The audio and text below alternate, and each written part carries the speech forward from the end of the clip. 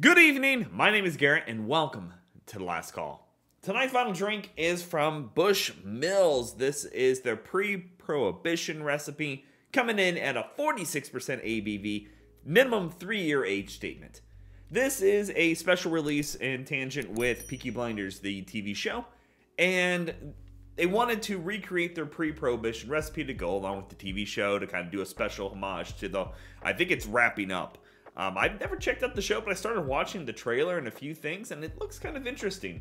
So I might have to check it out thanks to the whiskey itself. Now, this is non-chill filtered, and again, the recipe is very similar to what would have been made at that time. It's a blend of 3, 4, and 5-year-old whiskey, predominantly 4 years old. So I've done Bushmills many of times, and I've had really good experiences with them. It's one of my favorite intros to whiskey, and Irish whiskey in general. It's a real great pour, especially with their other ones with the ex-bourbon cask and then the sherry cask versions as well. So let's go on and get this one going. As always, we're going to try it 2 different ways. First way, neat, no ice, no water. Second way, we'll add a drop of water, see what changes up. This has got a pull tab on it.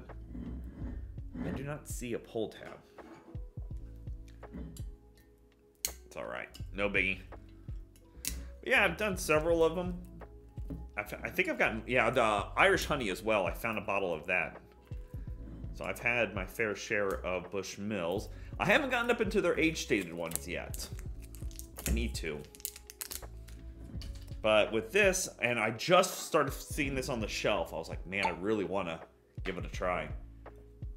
I see they went with cork style here. They went with cork style, I think, on the black version, on the Bushmills Black Bush. I'm interested to see how the no chill filtering goes. Beautiful golden color. Looks very similar to Bushmills, maybe a little darker.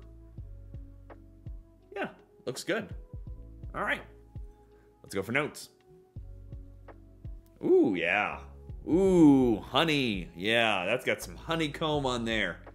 Like fresh honeycomb jumping out of the glass. I'm going to have to do an AV comparison to the standard Bushmills as well. Oh, man.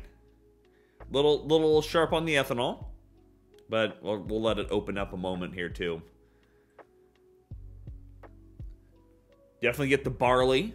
It's very barley grain forward on there. Fruity as well, very citrus bright.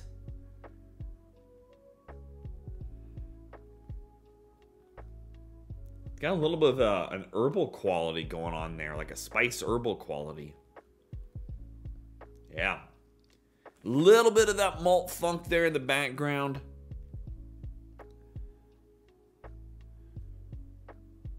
Citrus. Spice. I would say like a cinnamon quality to that. Almost like a herbal sage quality even. Yeah. Got like fresh. We grow sage, and I love fresh sage. So it kind of gives me that little bit of a remembrance of that. That's interesting. I like that nose. Well, let's go for taste.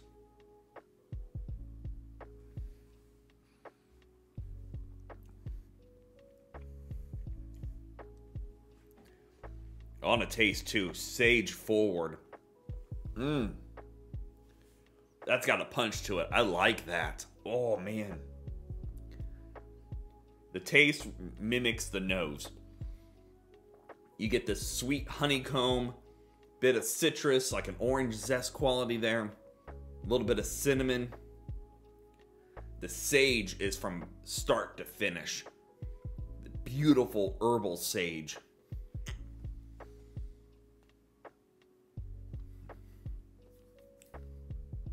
A little bit of sweet in there too. Just a little bit of a vanilla. A little bit of spice in there. It's a little shiny. You can definitely tell it's a younger whiskey. It's just got that little bit of sharpness of that youth in there. But besides that, it's damn good. Wow.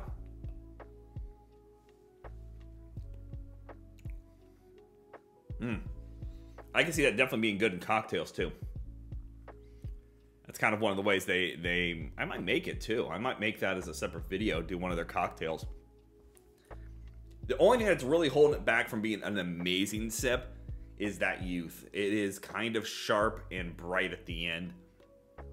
Definitely almost teeters that metallic, but it's got that beautiful honeycomb, that sage, that bit of spice from cinnamon.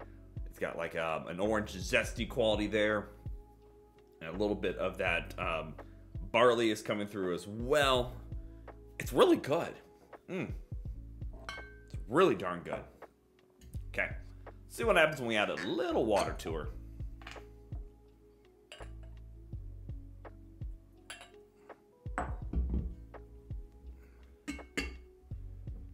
But yeah, I never knew about the TV show prior, so it was kind of one of those things. I seen they were releasing a whiskey, and I was like, okay, what's the show about? And I started looking into it this morning. I was like, this sounds like something I might enjoy. I might have to take a look at it.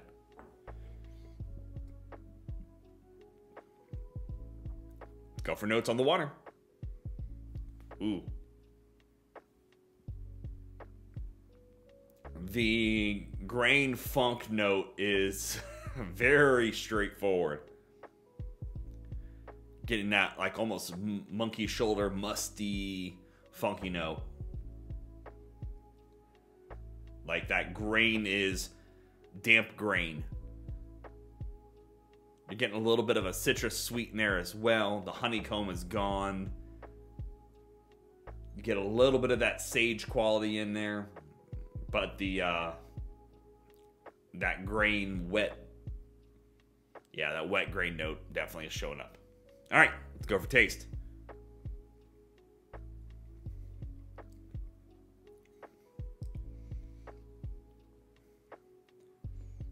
Goes a lot more simple on the taste. Not as much of the wet grain as I was expecting it to have.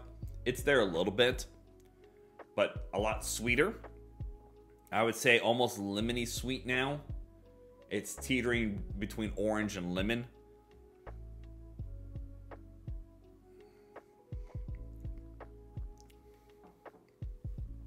Spice is coming out a little bit more, but now it's more of a generalized, almost like rye spice quality to it.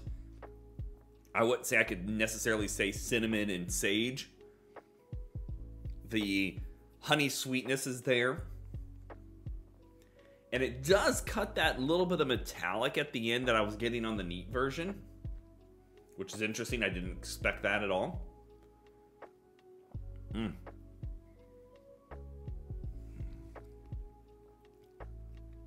Yeah. I think that pretty well puts a nail on it. I'm really surprised that damp grain note didn't show up more on the taste. I'm kind of happy it doesn't. As always, it doesn't matter what you drink or how you drink it, as long as you enjoy it. It's not too bad. I actually don't mind that at all. All right, let's talk about market price, because we all know market price is market price, and it's always going to vary. Picked this up for $32, and I've seen it all over the course now. I've not seen it anywhere locally that has had that cheaper. Found one store that has it right now.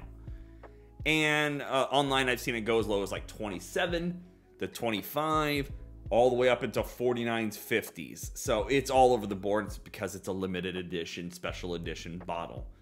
You know, I would say $30 is okay for this.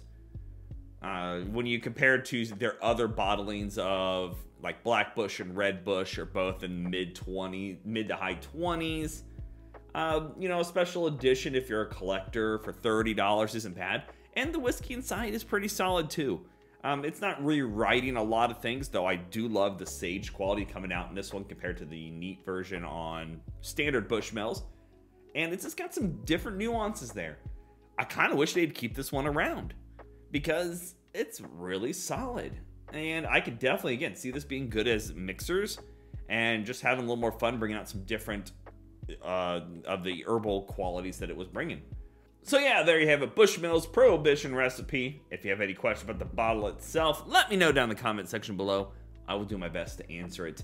And if you have any specific spirits I should go looking for, also let me know down below. I am always on the hunt for something unique and fun to share with you. And as always, may your last drink of the night be the best one.